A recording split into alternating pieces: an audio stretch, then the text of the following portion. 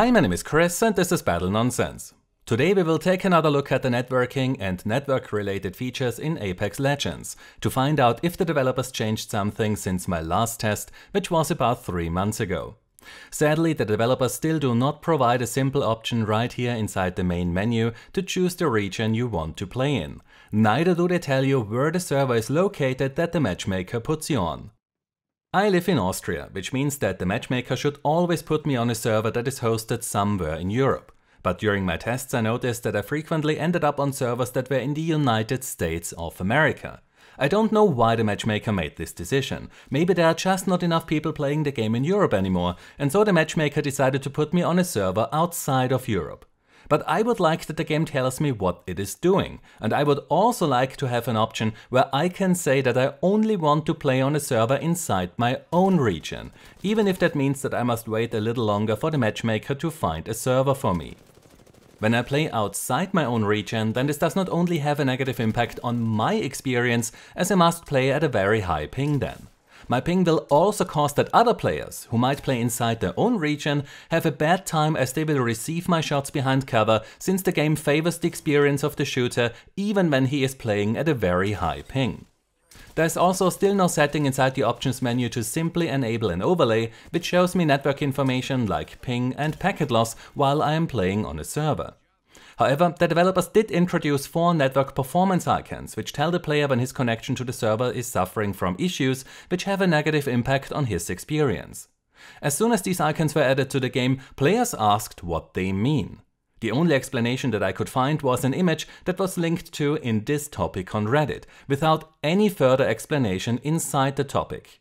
So, since I couldn't find any further explanation from the developers, let me tell you a bit more about what triggers these icons. Other games like Battlefield show you a yellow warning icon when the issue is minor, and a red icon when the issue is severe. That is sadly not the case in Apex Legends. This is the latency warning icon, which based on my tests shows up as soon as your ping to the game server exceeds about 170 milliseconds. This happens when you play on a server that is very far away from your home, or when your router is unable to prioritize the time-sensitive data of real-time applications such as online games, which is also referred to as buffer bloat. If you want to find out more about that issue and how to fix it, then you should have a look at the description down below. A high ping can also be caused by playing over a poor Wi-Fi or power line connection. While these are good enough for content consumption, you should avoid them at all costs when it comes to online gaming. But it is also possible that your internet service provider is to blame, as it can happen that they do not have your data take the fastest route to the game server. Then we have packet loss, which means that data does not reach its destination. That can be data that you send to the server or data that you should receive from the server. This can be caused by buffer bloat, poor Wi-Fi or power line connections, but also when you play on a server that is outside your own region, as every additional hop or stop between you and the server increases the risk of packet loss. It can also be caused by defective network hardware, which includes network cables and ports, as well as buggy drivers and firmware. But if that is the case, then you will experience packet loss in all games and online services, not just in Apex Legends. Next is congestion. When you see this icon, then this means that your downstream bandwidth is too low for Apex Legends. For some reason you will not see this icon when you run out of upstream bandwidth, which makes no sense. Ideally, the developers should either also show this icon when you run out of upstream bandwidth, or use a different icon to tell the player that the game cannot get its data to the server. Buffer bloat, as well as playing over poor Wi-Fi or power line connections, can result in this issue. Then there's the prediction error warning icon. When you press a button, a key on your keyboard, or move your mouse, then the game predicts the result of that input without asking the server first. But if the authoritative server disagrees with what the client predicted, then this causes a prediction error, which triggers the icon and the game client must correct its mistake, which can lead to rubber banding and other sudden changes in your player position, orientation, or updates of the game world. This can be caused by latency variation, which means that your ping is highly unstable, as well as packet loss and congestion. Now, since the developers introduced these warning icons, I've seen many players blame the game, the servers, and the developers for the issues that trigger these icons. But when you take a look at my explanation, then it should be clear that in almost all instances, it is your connection to the server that is causing the issues and triggers these icons. The developers cannot fix your connection issues. That is up to you. Now let's talk about something that is up to the developers to fix. Last time I showed you that the rate at which the server sends updates to the client seems to decrease as the match progresses. The reason behind this is that the updates that the server tries to send to the clients are so big that they don't fit into a single data packet. So to get the data to your client, the server has to send multiple packets, which creates the impression that you receive 70 updates per second during the early phase of the match, while you actually receive just 20 updates per second, which were split up into multiple data packets. That is still happening today, as you can see here in this screenshot from Wireshark, where the following packets make one update from the server. This is an issue, as even minor packet loss can easily destroy an entire update when it consists out of multiple packets.